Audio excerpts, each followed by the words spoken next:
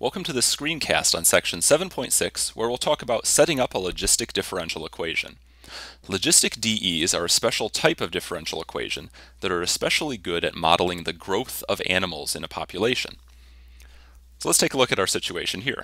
We have a population of bacteria growing in a petri dish, and the number of bacteria, called P of T, which is measured in thousands of bacteria, after T hours is given in this table. You can see that we measured the number of bacteria every 15 minutes or quarter of an hour. And we want to create a model for the number of bacteria, presumably so that we could predict how they'll grow in the future. Well, as it turns out, this data is probably noisy, and so when we create a model, it won't be perfect. But we want to create the best model that we can. And so the first thing that I would always do is I would plot the data, take a look at it, and see if that gives me any information about the shape of this information. So here's a plot that I created for you. Taking a look at this, you can see that this follows sort of an S-shaped curve. So it looks like the data goes about like this. This is different from the exponential model for population growth that we've already seen. Exponential models follow an exponential curve that looks something like this, and they just boom as the number of bacteria or whatever other animal you have grows. But in this case, it seems that we start out exponential, and then later on, the rate of growth of this population seems to be decreasing. And I'm drawing some tangent lines to demonstrate that. So we might suspect this is because as we get more and more bacteria, they're competing for space and food and other resources, and so they can't grow quite as quickly. And we want to find a way to incorporate that into our model that we're creating. So the big idea that we're going to use to do that is called the per capita growth rate, which is P prime over P, the rate of growth of the bacteria divided by the number of bacteria. This is very useful in creating population models.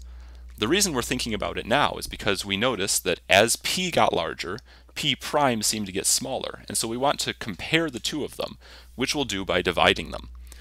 Let's take a look at where this comes from also. In our previous exponential model, which looked like this, we had a constant rate of growth that we called K.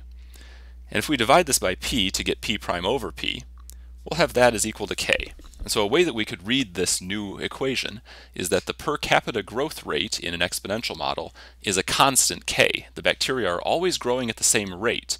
And because we get more and more bacteria, that means they grow more and more and more, compounding as they go on. That doesn't seem to be happening in our situation here. So we're going to want to look at the per capita growth rate, P prime over P, and try to figure out what's going on with it. To do that, we really need to calculate the P prime over P using the data provided to us. But we don't have P prime, we only have P.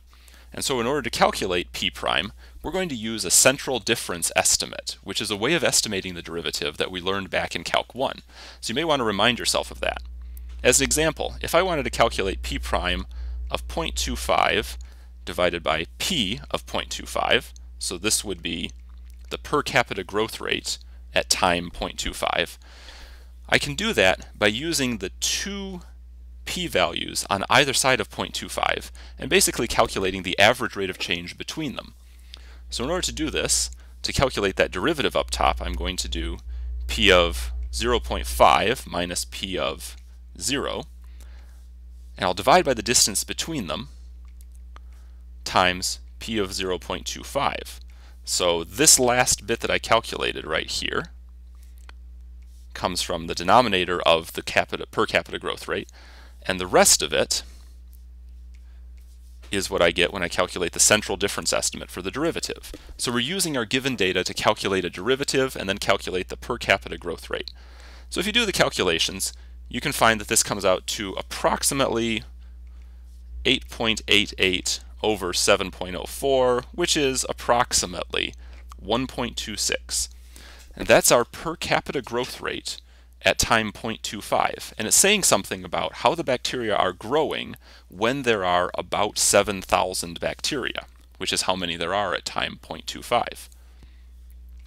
So you could do a lot more of these calculations by hand, but I don't recommend that. This is a perfect thing for technology to do. And so using GeoGebra, I calculated the rest of the per capita growth rates for us, and I put them together in a table right here. So you can see the 1.26 that we calculated in the previous screen, but then you can also see other numbers, And you can also notice that as time goes on, the per capita growth rate is decreasing. And this is just what we noticed in the graph.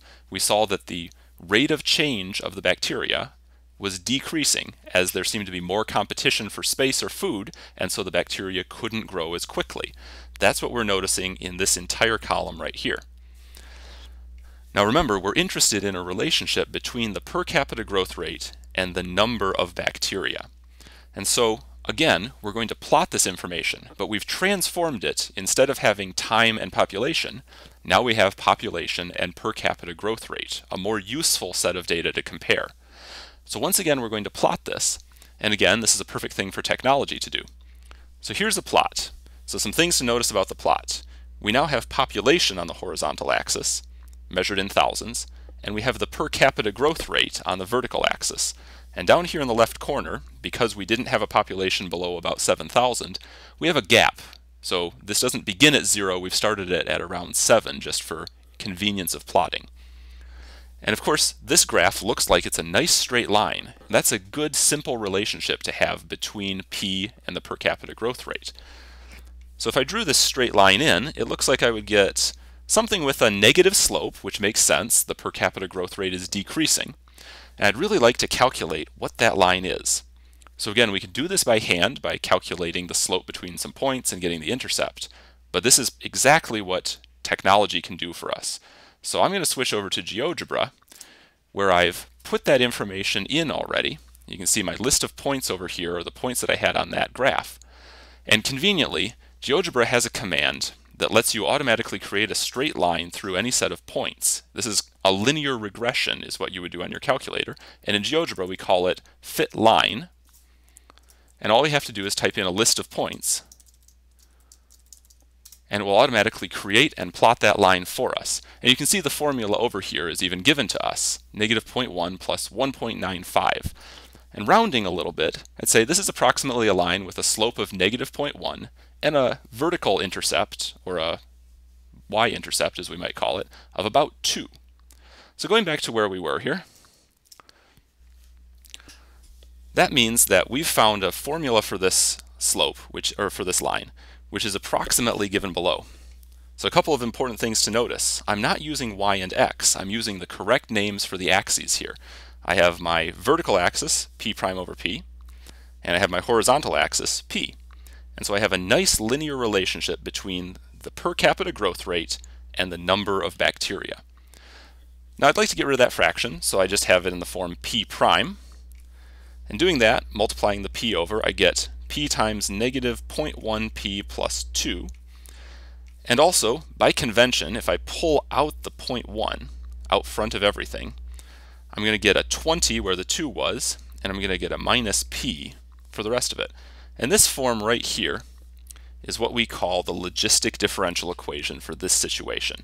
It's the rate of growth, and it's a product between the population multiplied by some growth factor out front, and this interesting number 20 on the inside.